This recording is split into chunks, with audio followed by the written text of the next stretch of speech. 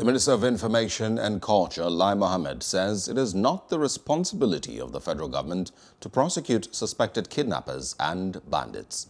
He said kidnapping and banditry were not federal offences. Mohammed said this at a press conference in Abuja.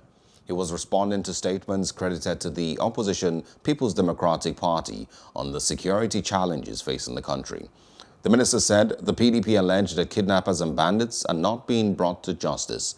This is apparently aimed at the federal government. Hello, hope you enjoyed the news. Please do subscribe to our YouTube channel and don't forget to hit the notification button so you get notified about fresh news updates.